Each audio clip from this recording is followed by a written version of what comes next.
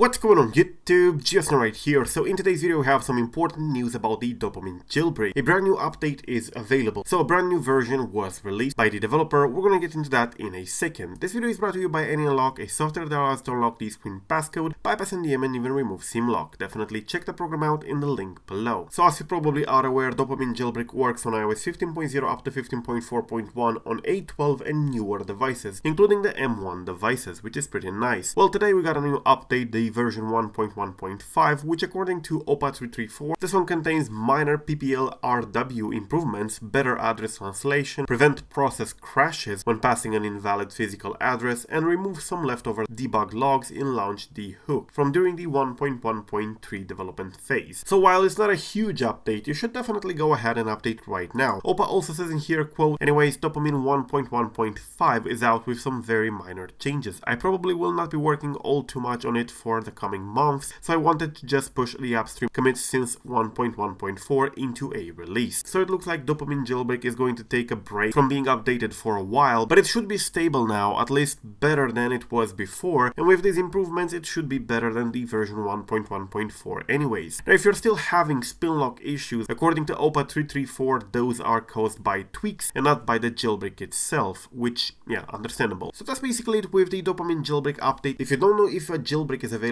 for your device, do be sure to check out our Jailbreak Finder tool, which will be down below in the description and in the pinned comment. Is this one over here on our website, Jailbreak Finder. You select your device over here, for example, let's say iPad 9, and it will tell you exactly what jailbreaks are available for what iOS version, and of course if there is a jailbreak in development or a kernel exploit and stuff like that. If you're interested in iOS 16.0 up to 16.5 jailbreak for all devices, including the newer ones, definitely check out this page, the current status and ETA, which contains basically everything that's going on in the community, releases and stuff like that, and what is being done with the new KFD exploit and whatever. So definitely check this one out. Over here contains the whole timeline of the events, as well as the supported devices and stuff like that. This page should be enough to keep you updated with all the latest events. Anyways, that's basically it. Thank you for watching. Definitely get your Dopamine Jailbreak right now. Again, thank you for watching and peace out.